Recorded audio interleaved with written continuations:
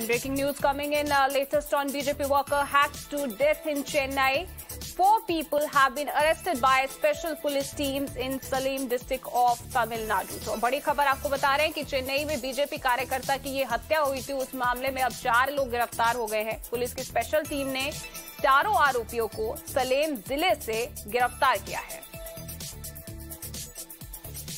और इसी पर ज्यादा जानकारी के लिए मेरी सहयोगी धरनी इस वक्त मेरे साथ जुड़ चुकी हैं। सो धरनी, 4 people have been arrested in the case.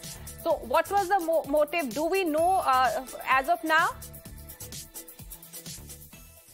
Well, the police were telling that personal enmity might be the motive because these 4 people and the deceased, Bhalchandran, they belong to the same area, and we are learning that there were, clashes between these two, set of people very frequently.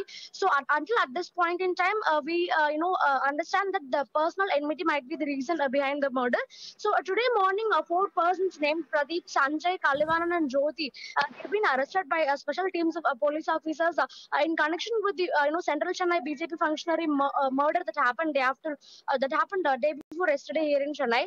So these 4 people, they were arrested near Salem district, which is like 7.5 hours away from Chennai. So they were absconding there, and in fact, the Chennai police, they've constituted 4 special teams of police officers to nab the accused, and one special team, they went to Salem and they arrested these 4 people. They'll be brought back to Chennai around today afternoon or something. But meanwhile, from yesterday morning, pressures were mounting on Chennai police to arrest the accused because several political parties, including the ADMK and BJP, they came forward and they were criticizing the DMK government and the police department regarding the law and order situation. The police, the police department was feeling a pressure to arrest the accused as soon as possible. And now we are seeing that 4 persons have been arrested in relation to this case. As I told, these 4, they belong to the same area as the deceased Balachandran, and these Balachandran and these 4 people, they used to have clashes among them, very frequently. So that's what we're hearing from the relatives and the local people.